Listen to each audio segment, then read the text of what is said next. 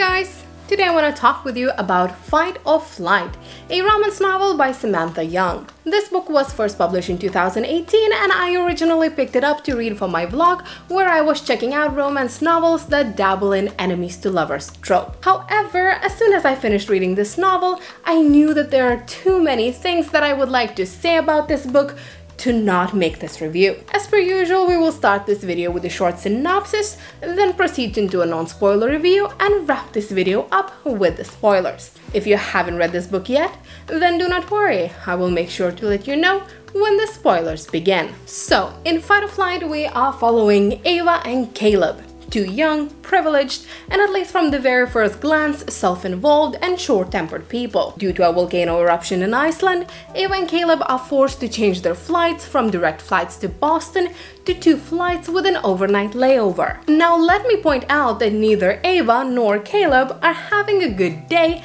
and these news on top of their own personal problems make them more irritable than usual. After a few unfortunate encounters at the airport, as well as after realizing that they are stuck sitting together on the plane, they're quick to dump their individual frustrations on one another. First of all, by behaving unnecessarily rude towards each other, and eventually by agreeing to one-night stand. However, what was supposed to be a fun way to reduce the sexual tension between the two, to get rid of this build-up stress and increase the levels of endorphins in their bodies, ends up turning into something much more convoluted once Ava and Caleb realize that they're actually very compatible. Now I have to say that there were few things that I actually very much enjoyed about this book. First of all, I did enjoy a lot the writing style and the way Samantha Young decided to tell us the story. The book was very easy to read, it captured my attention from the very first chapter,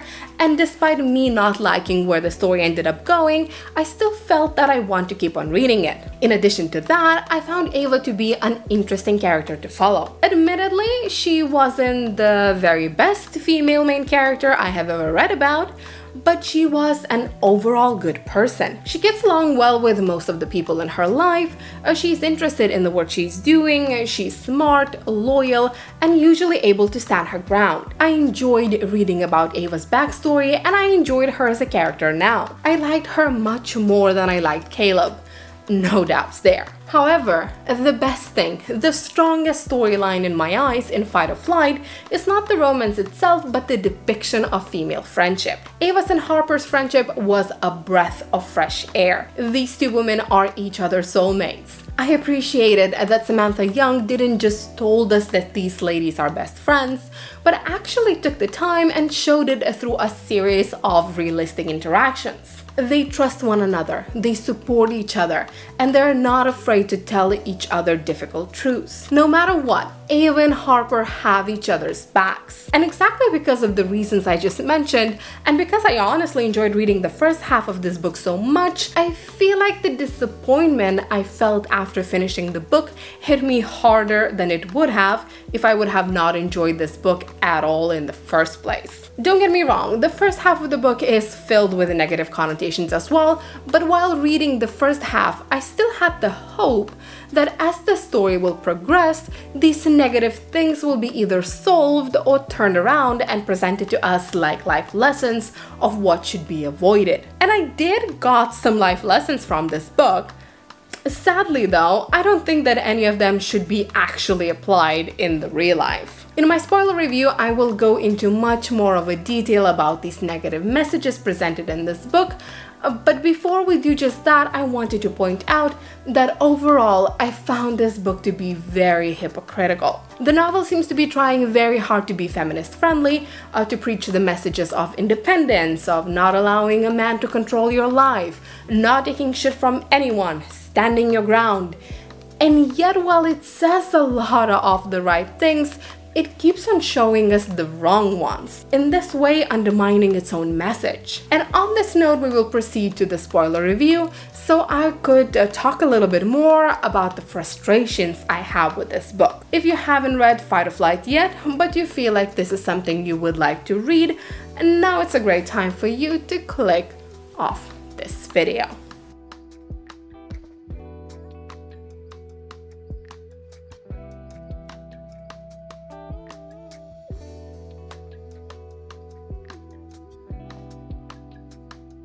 Now that we have mostly covered the positive things about this book, let's talk a little bit more about the few things that I have no idea how they ended up in a romance novel. Not a dark romance, but your typical pink tinted glasses, rainbows and butterflies type of romance novel in this day and age. So let's look together at the wonderful life lessons Fight or Flight taught me. Let's start with a simple one. Lesson number 1. Being treated unfairly by someone gives you a permission to treat anyone around you like trash. This particular life lesson I have learned from Caleb. If anything, Ava and Harper are great examples of how you can and you should still be kind to others despite what had happened in your life. Caleb, on the other hand, is obnoxious. He's rude to practically everyone around him. He's treating Ava awfully, which for some reason in this book is covered up by him just being brutally honest, which is just stupid. You can be very honest and still find a way to say what you think without insulting those around you. Throughout the whole book, we see him running away from confrontations by ignoring Ava. He's rude and he's immature.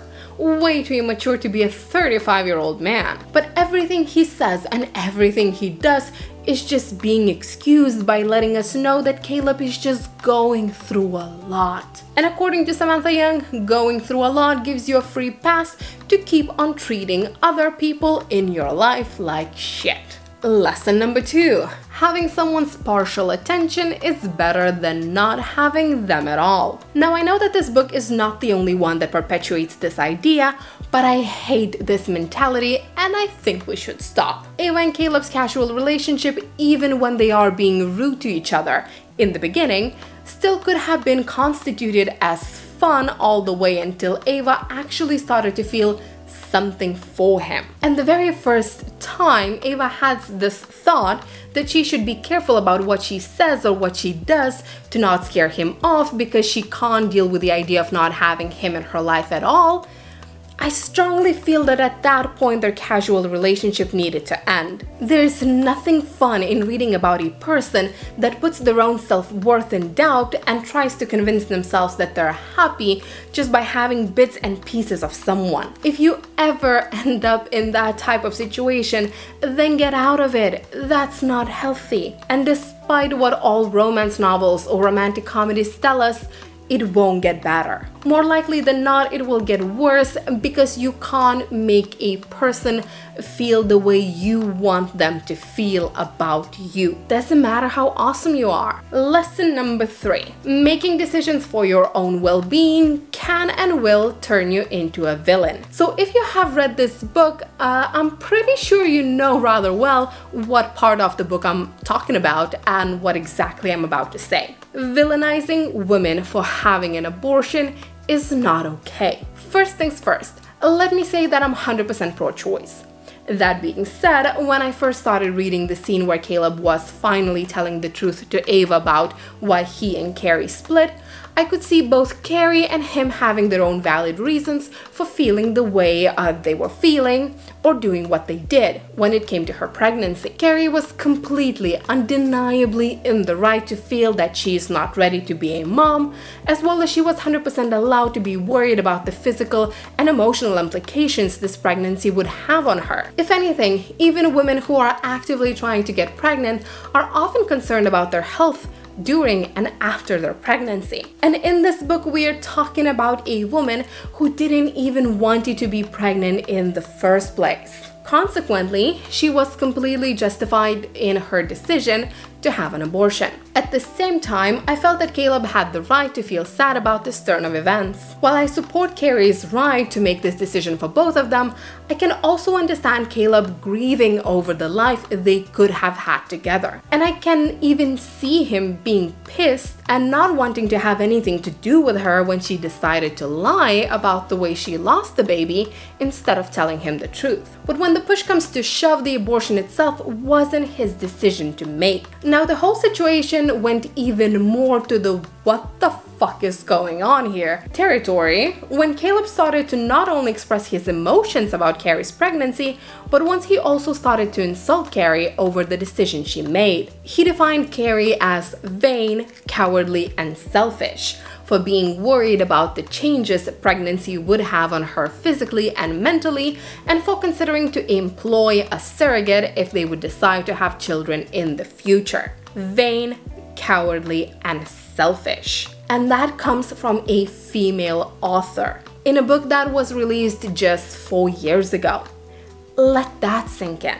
And then Caleb continues saying how Carrie basically owed him to carry his baby because he just lost his little brother, and her choosing the abortion added to his grief. But no, Caleb is not the selfish one. Caleb is grieving, therefore Caleb needs to be understood and supported. Honestly, I just don't understand why we needed this pregnancy storyline in the first place. Because if anything, this storyline encouraged me to sympathize with Carrie and to like Caleb even less than I already did. Before this conversation, I didn't like Carrie. I mean, before this plot twist, all I knew about her was that she is a polished up gold digger that takes up lying as her pastime activity. And that information would have been more than enough to show her in a negative light. And the way Ava reacted to this information she received about Carrie's abortion wasn't pretty either. Her first instinct was not to try and look at this from a fellow woman's perspective, but to wish to punish Carrie for what she did. What else can I say? Ava and Caleb, truly the good guys of this book. And let's wrap all of this with my favorite lesson of this book. Lesson number 4. Toxic relationship is not toxic as long as it is true love. Now let's look at the facts here. First of all, Caleb is incredibly rude, closed off, standoffish, and emotionally unavailable. He's only ever polite to his rich friends, and I guess he's also polite towards Harper. But when you look at the bigger picture, the man is a huge asshole. He treats a flight attendant like shit, waiters like shit, and he admits to treating his employees like shit. And his excuse for that is that his employees work better when he's rude to them. I can already imagine the workplace he's running. A place where the bottom line always comes before employees' mental health and emotional well-being. And maybe it bugged me more than it should have had because I also had my fair share of jobs in customer service, but it's not that difficult to be polite. Saying please and thank you only takes few seconds, and not saying it doesn't make you cool or above it all. It just makes you look like an ass. For me personally, being rude to waiting staff is a big red flag, and it seemed like it was a red flag for Ava as well. At least until she started to fall for Caleb, and then suddenly he could do no wrong. In addition to that, Ava proving herself to Caleb is a very prominent thing that keeps on following us all through the book. Before these two even hooked up, Ava felt like she needs to prove that she is not some sort of uptight vanilla woman. No, she feels the need to assure him, a stranger, that she enjoys sex. Then Ava feels the need to prove to Caleb that she can be cool and let loose, and ends up getting a pair of jeans. And yes, I know it was Harper who pitched the idea, and Ava herself pointed out that she enjoys the way jeans look and feel and that she wears them for herself, but I'm not an idiot. Caleb was definitely taken into the equation here too. And then Ava feels the need to prove to Caleb that she can maintain a casual relationship without falling for him. And by the way, she had to convince him of that multiple times. He learns a little bit too much about her as a person. She needs to convince him that it doesn't mean anything. She wants for him to come to her place and stay the night. She needs to convince him that it doesn't mean anything. He gets all cold and tries to ghost her after telling her the truth about Carrie. And who is the one texting, calling, and trying to get in touch again? Well, Ava, of course. Then Ava meets Caleb's brother, and she suddenly needs to win his approval as well. Because apparently everyone in Caleb's family are judgmental idiots. Even the book itself ends with Ava being worried over meeting Caleb's family because she's afraid that they will not approve of the way she looks. And here comes the best part.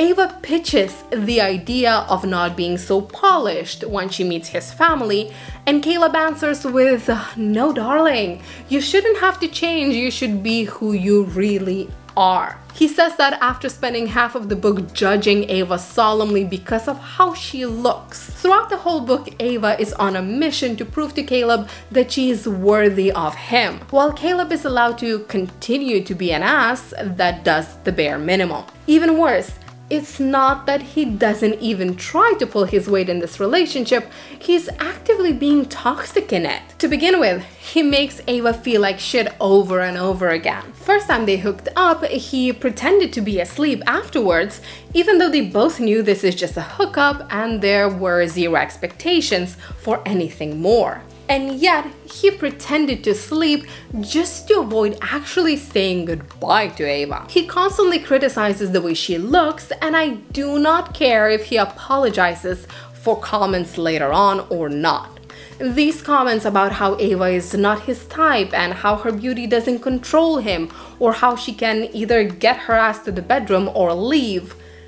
You can't just keep on diminishing other people's self-esteem just because you don't feel good about yourself. In addition to that, he gives nothing to Ava, yet he sees her as his property. He gets pissed off when he learns that she has a date with someone else. He can't express his emotions over this, but he does try to use sex as a punishment against her for it. Also, I have to mention the scene where Caleb started going at it without the condom, and Ava pointed out that condom is indeed needed, and he didn't just get frustrated over this, but actually still somewhat tried to continue having sex without the condom.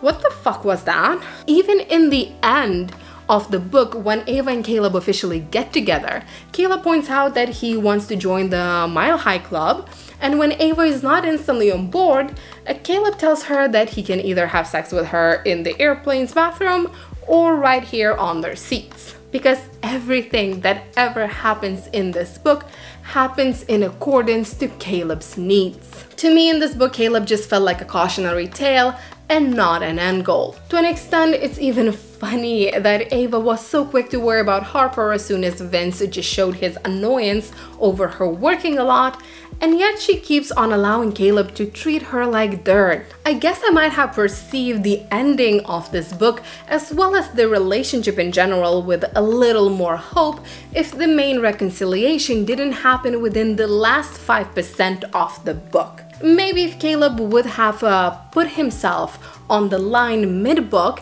and showed that he's actually trying to make this relationship work, I would have been more inclined to believe him. Because as of now, Samantha Young spent 95% of the book showing me why Caleb is bad for Ava, and last 2 chapters or one romantic gesture just not gonna be enough to make me believe that Caleb will not go back to his unhealthy coping mechanisms as soon as they hit a rough patch. But that's just my opinion. What about yours?